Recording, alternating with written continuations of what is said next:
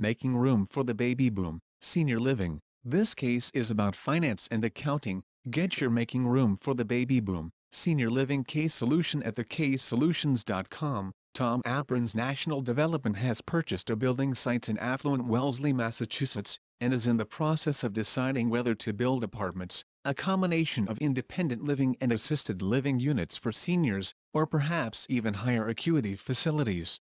The case describes several issues for the continuum of senior care alternatives for residents and developers.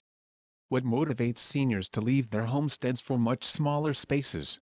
How can they afford to do so?